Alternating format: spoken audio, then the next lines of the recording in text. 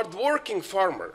All praise is due to Allah, the Lord of all worlds, who says in his ever-glorious book, "It is He who produces both trellised and untrellised garden, date palms, crops of diverse flavors, the olive, the pomegranate, alike yet different. So when they bear fruit, eat some of it, paying what's due on the day of harvest, but do not be wasteful. Allah does not like wasteful people." I bear witness. I bear witness that there is no God but Allah, and that Muhammad is his servant and messenger.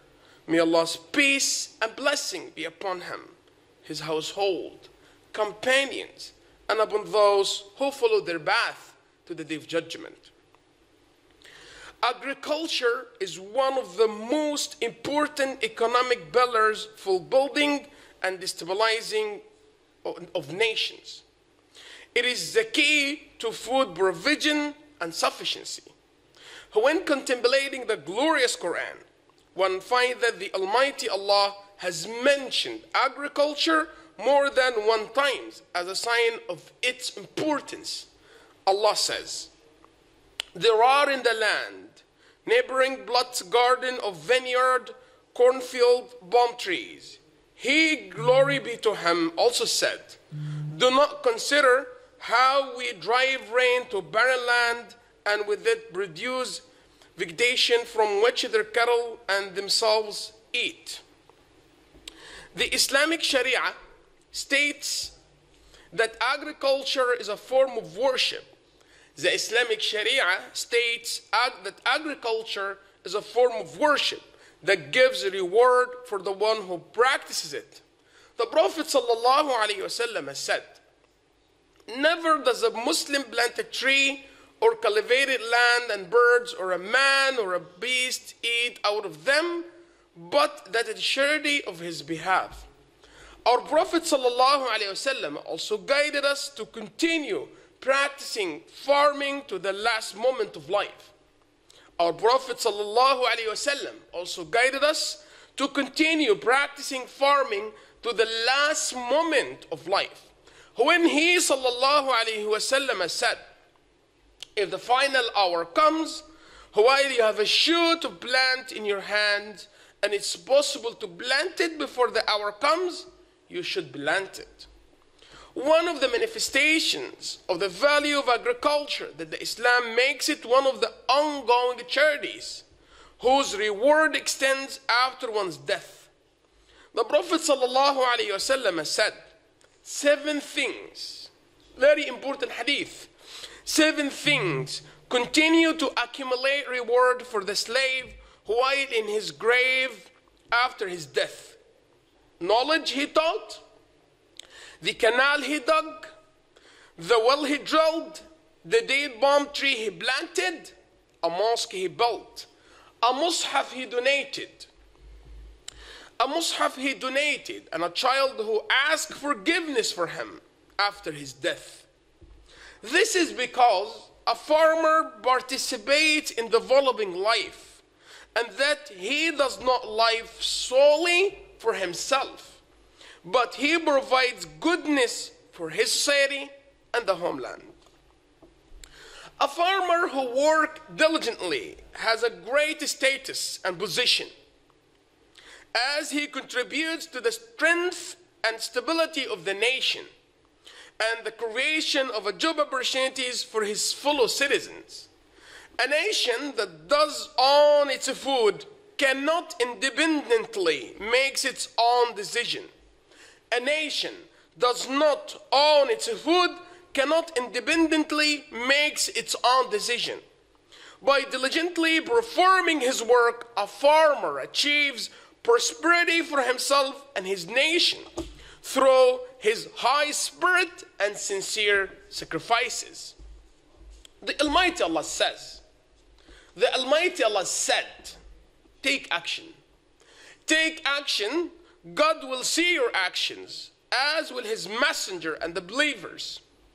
And then you will be returned to him who knows what is seen and unseen, and he will tell you what you have been doing. A farmer follows the instruction of the Prophet sallallahu alaihi wasallam when he said, "O Allah, bless my people in their early mornings." A farmer who works diligently does not depend on randomness, but he works according to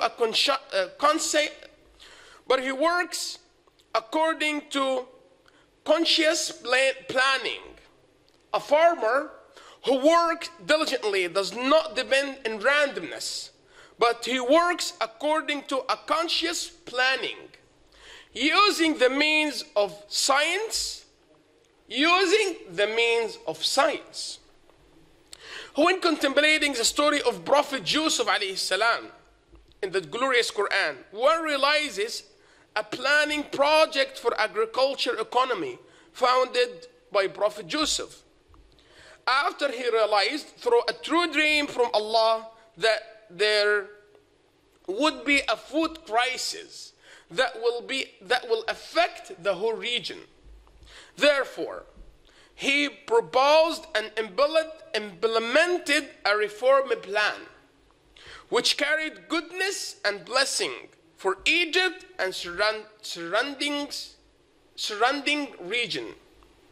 Which carried goodness and blessing for Egypt and surrounding region.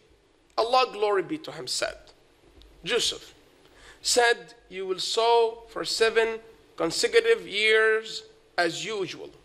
Store all that you reap, left in the ear, apart from the little you eat. After that you will come 7 years of hardship, which will consume all but a little of what you stored up for them. After that will come a year when the people will have abundant rain and will press grapes." A farmer who worked diligently also consult the people of experience and competence. A farmer who works diligently also consult the people of experience and competence in agriculture in order to be able to provide a high quality product that benefit his country and society. In compliance with the saying of the Almighty Allah, Allah said, "Ask those who have knowledge if you do not know." He followed the saying of the Prophet sallallahu alaihi wasallam, peace be upon him, when he said about agriculture, you have better knowledge. When he said about agriculture, you have better knowledge of a technical skill in the affair of the world. All praise is due to Allah, the Lord of all world. Allah's peace and blessing be upon Prophet Muhammad sallallahu alaihi wasallam, his companions and followers.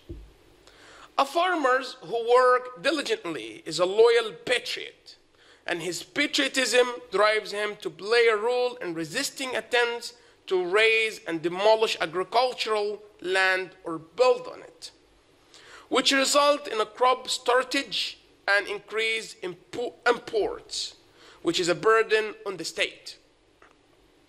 This is a harm prohibited by our Prophet, peace be upon him, who said, "There should be no harm."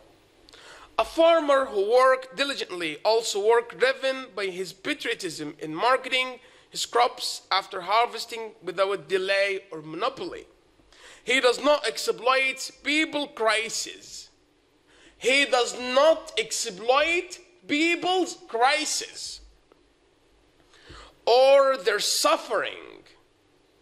He does not exploit people's crisis or their suffering.